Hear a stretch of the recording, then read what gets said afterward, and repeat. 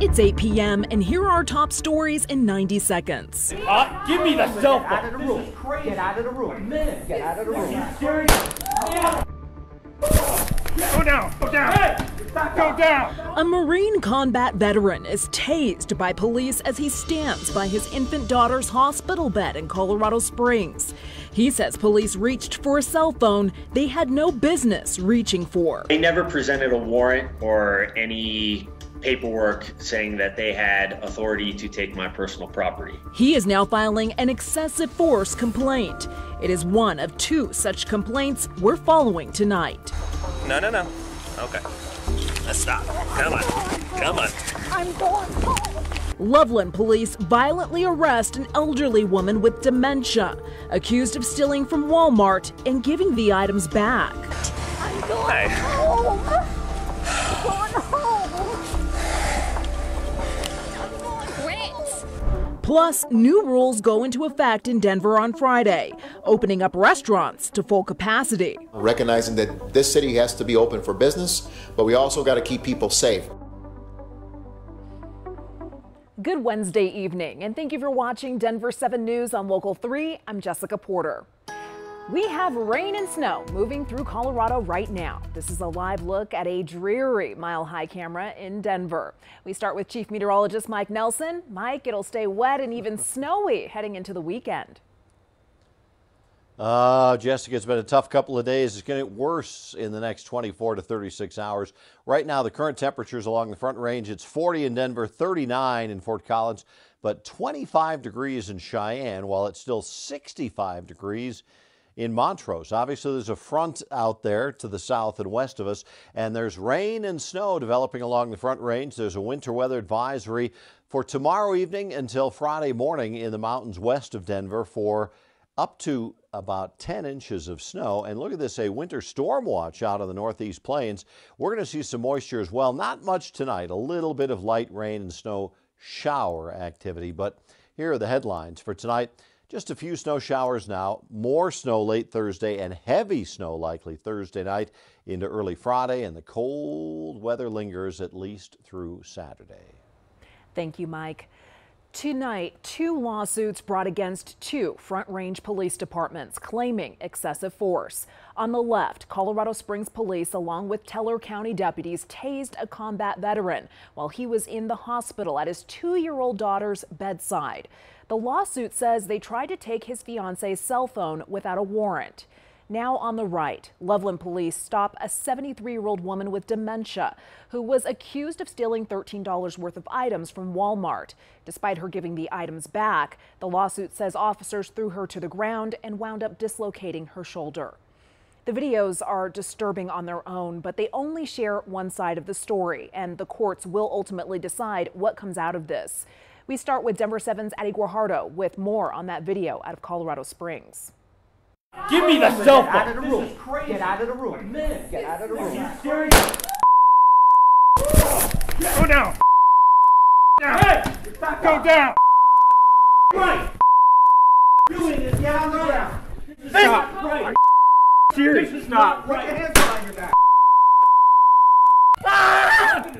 It's this incident captured on officers' body cameras at Memorial Hospital in Colorado Springs 2 years ago, under scrutiny and a complaint filed against the city of Colorado Springs, Teller County, and the officers involved. I'm not leaving my daughter's side. Carl Anderson Jr.'s 2-year-old daughter, Charlotte, was airlifted to the hospital after he says his fiancée accidentally hit her while driving out of the driveway.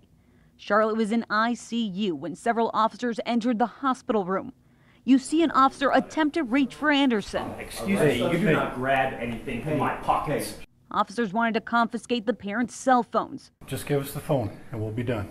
For an investigation into their daughter's incident. They never presented a warrant or any paperwork saying that they had authority to take my personal property. When he refused, officers surrounded him. So I'm going to go behind you because I don't want anybody behind you getting hurt. Moments later, Anderson was tased twice, forced to the ground and handcuffed as his father called for help. They need to be prosecuted. Anderson's attorney, David Lane, says there was no reasonable suspicion or probable cause for the violent interaction.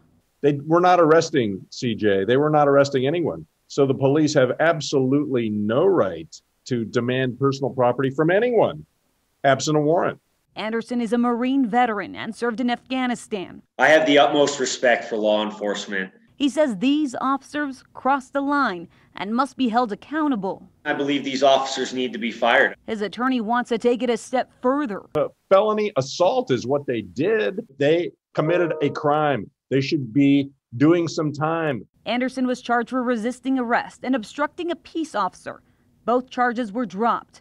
Lane says no charges were filed against the parents for Charlotte's injury. Now, Anderson tells us his daughter Charlotte has made a full recovery since the accident. We asked why now? Why speak out 2 years after this incident happened? Anderson's attorney tells us it's because these officers haven't been held accountable and because of the excessive use of force by police they say they've seen across the U.S. Now, we did reach out to Teller County Sheriff's Office and we reached out to the Colorado Springs Police Department. They tell us they can't comment on an ongoing lawsuit. Reporting live in Denver, Addie Guajardo, Denver 7. Addie, thank you. A lawsuit was also filed today against the Loveland Police Department on behalf of a 73-year-old woman with dementia who was violently detained while walking home. Attorneys for Karen Garner say last June she left a Walmart in Loveland without paying for some items. They say her dementia, along with another condition, makes it difficult for her to communicate with others. The stolen items amounted to $13.88, which she gave back to Walmart employees. On her way home, she was confronted by police, and then this happened. You want to stop? Lights on, siren, stop. You just left Walmart. Do you need to be arrested right now? No. Okay.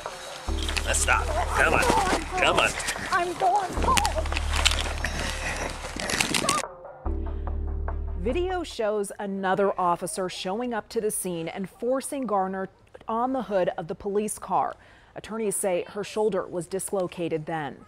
Attorneys also say the officer showed no remorse and even joked with other officers who arrived on scene. A little bloody, a little muddy, that's how it works. Is the blood on her? Yeah. Now, we did reach out to Loveland Police for a response to this video. They have not responded to us. Use of force was the #1 topic of discussion tonight during a police forum for Denver's Citizen Oversight Board. Police Chief Paul Pazin updated the board on recommendations given by an independent monitor for his department's response to the George Floyd protests last summer. He says the department is still learning. Facilitate and support people that are exercising their First Amendment right, that we are able to ensure that property is safely protected, that our officers are safe as well. So we're committed to learning from this.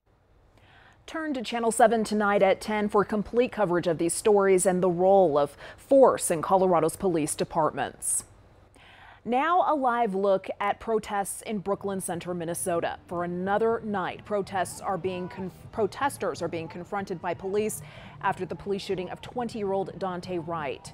Tonight, a vigil was held to honor Wright. An officer shot and killed the 20-year-old during a traffic stop on Sunday. The former Brooklyn Center police chief says the officer shot Wright by mistake, intending to use her taser, but firing her handgun instead. The now ex-police officer Kim Potter is charged with second-degree manslaughter. She and the Brooklyn Center police chief resigned after the incident.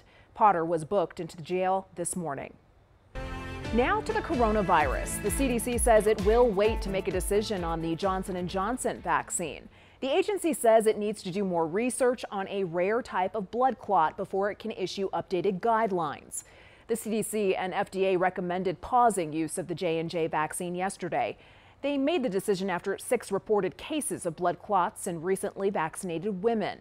Again, this is extremely rare, about a 1 in a million chance you could have this happen to you. Vaccine advisors to the CDC hope to meet again on Friday to discuss the next steps. New COVID rules are going into effect on Friday in Denver. Restaurants will be able to operate with 100% capacity. Denver 7's Jason Grenauer breaks it down for us. 100% capacity at restaurants and gyms and no mask required outside. Those are the biggest of the changes Mayor Hancock announced, as Denver will move to what is basically level blue on the state's dial when the state's dial expires on Friday. Some of the things to keep in mind: there will still be a 6-foot social distancing requirement, so that may impact the actual capacity allowed at some gyms and restaurants. And the mask mandate is still in effect indoors. Now again, this is going to go into effect on Friday and last at least 30 days. Good news for many, but coming at a time when case numbers in Denver are on the rise. Here's what the mayor had to say about that. Recognizing that this city has to be open for business, but we also got to keep people safe. I think the difference here, as opposed to last year this time or even this past fall, is we have the vaccine. Denver moving to level blue with some tweaks is similar to what's happening Friday in most nearby counties, except for Douglas. DUGCO commissioners voted recently to basically drop all restrictions, and Denver health officials were asked about that. I think it's risky. It's a risky move to do that. I think it's a little too soon, and we're certainly not going to do it here in Denver. The ultimate goal is to move Denver to a green level and drop more restrictions, but McDonald says that will all depend on vaccinations. 41% of Denverites have gotten at least one vaccine. In the newsroom, I'm Jason Grenauer, Denver7. We need to make sure that these minimum housing standards are being met, especially for those who are most vulnerable and maybe don't have a voice. Denver's affordable housing crisis has only been amplified by the pandemic, but some say adding new license requirements for rental properties won't help. I mean, it's really, really bad, and this is not going to help. Flakes in the forecast, an April snowstorm heading to Colorado. Plus, teachers are already preparing to welcome your young children back to school next year. How to line up, how to get a lunch, when there's a problem with a friend, how do we handle that? Half of kindergarten is the social part.